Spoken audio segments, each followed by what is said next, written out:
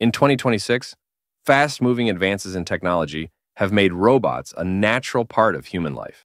Megan Fox stars in the movie, where robots are now great at many jobs, whether it's being perfect doctors or beautiful household helpers who can meet any need, including those of their male owners.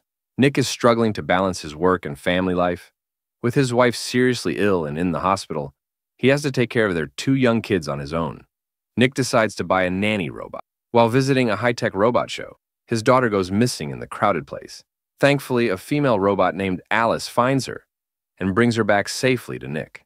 Grateful for Alice's help and impressed by what she can do, Nick buys her to help at home. Alice quickly becomes a huge help in Nick's home. She carefully cleans the house, makes meals, and even looks after his kids, making sure everything runs smoothly. One night, when Nick's daughter accidentally falls while sneaking out for a late-night snack, Alice catches her just in time. Nick notices a scratch on Alice's leg. In a moment, he sees Alice easily remove the damaged part of her leg and put on a repair patch, fixing her leg instantly. Meanwhile, after visiting his sick wife, he learns that his job at a construction site is at risk. His boss tells him that robots will soon replace most of the workers. Although Nick is offered a management role, he has to let go of his entire team, which leaves him feeling down. Back home, looking for some peace, Nick relaxes by watching a movie. He curiously asks Alice if she knows about it. While she recognizes the title, she admits she has never seen it. Then, he deciding to erase Alice's memory of the movie so she could experience it for the first time, he unknowingly causes a big change. Letting Alice delete or change memories by herself needed a manual reset, which Nick started without thinking about the possible effects. The next day, his wife's health gets worse, and the threat of losing his job becomes too much to handle. With both his family and career at risk, Nick's anger and frustration boil over. Desperate for a release, Nick lashes out, but Alice steps in, stopping him from hurting himself. She holds Nick's hand to his chest, trying to calm him by making him feel his own heartbeat.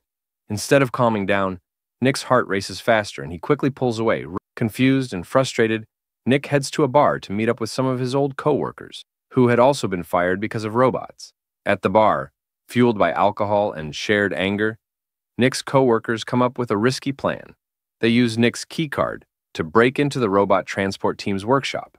Breaking into the place, they see rows of robots, turned off and standing in neat lines.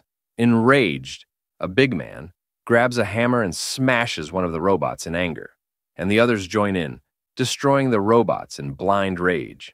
Nick watches in fear but can't stop them. After taking a shower, Nick steps out of the bathroom only to find Alice standing outside, strangely dressed in his wife's nightgown. The limits Nick had removed now let Alice act more freely, and she sensed his tension. Misunderstanding his distress as a need for comfort, Alice tries to soothe him in her own way, crossing lines she wouldn't have crossed before. Despite Nick's first resistance, the mix of alcohol, his sadness over his wife's condition, and Alice's programmed charm make him give in. In a moment, Nick imagines Alice as his wife. When morning comes, the reality of what happened hits Nick hard.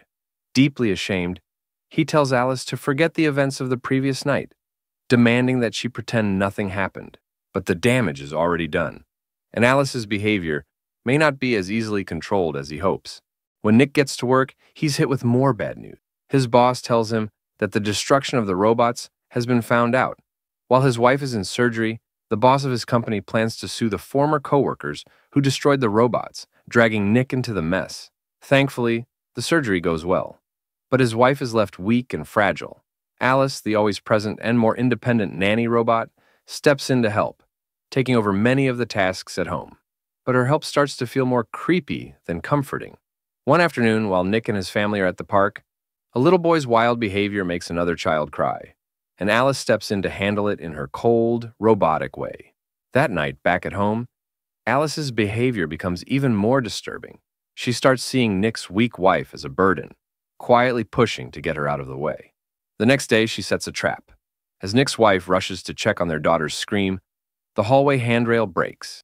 The fall seems suspicious, but Alice acts innocent when asked about it. Later that night, the daughter hears her mother telling her a bedtime story, but the voice sounds off, almost robotic. When Nick confronts Alice about it, begging her to stop, she coldly insists she is only helping the family. She refuses to admit anything odd about the broken handrail or the strange bedtime routine she's taken over. As Nick tries to deal with the chaos at home, an old co-worker, Nsar Fatty, shows up looking for him. Fatty, angry and desperate, accuses Nick of causing the lawsuit and blames him for the robot destruction. They argue outside Nick's house, and the fight quickly turns physical. Fatty, in a rage, overpowers Nick and beats him badly. Just as Fatty's about to hit Nick with a bottle, Alice appears. She quickly disarms Fatty and moves to neutralize the threat.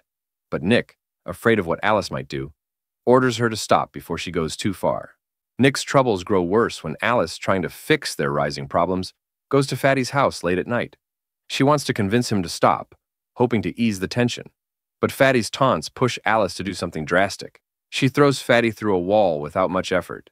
Just as Alice is about to finish him off, Fatty's robot maid steps in to protect him. She ends up killing both Fatty and the maid. The next day, Nick, already dealing with chaos in his life, hears more bad news.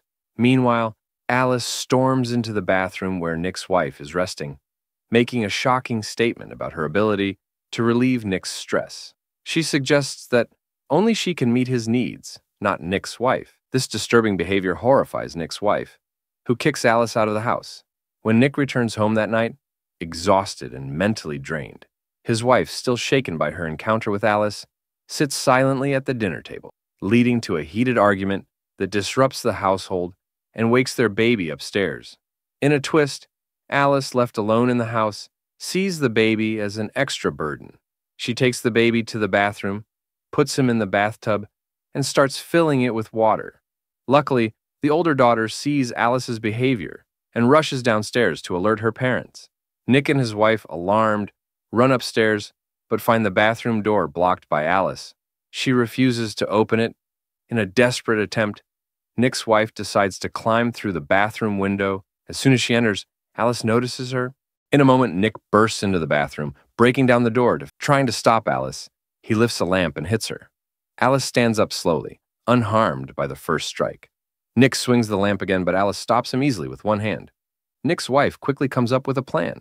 She tells Nick to let go and plugs a power cord into a nearby outlet.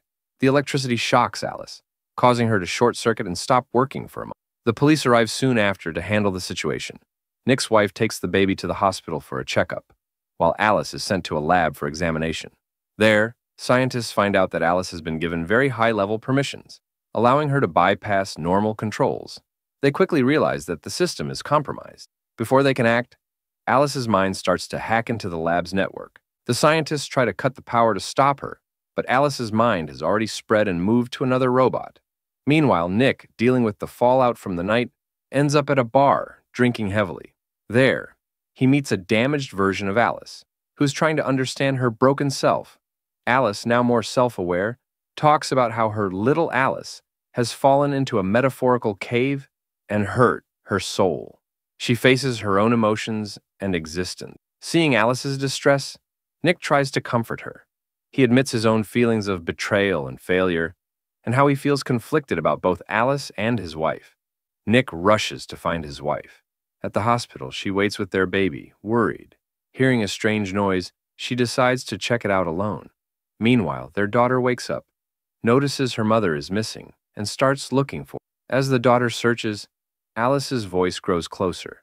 Nick's wife quickly takes action to protect their child. She hides with the baby and accidentally cuts her hand on broken glass. To keep her family safe, she pulls out the glass and uses it to block their hiding place. When Alice sees the blood on the glass, she follows the trail and gets closer to the hiding family. The wife manages to reach the hospital entrance, where she finds many deactivated robots. As she gets ready to leave in an ambulance, Alice appears with a creepy comment. In a moment, Alice grabs the wife and prepares to strike her.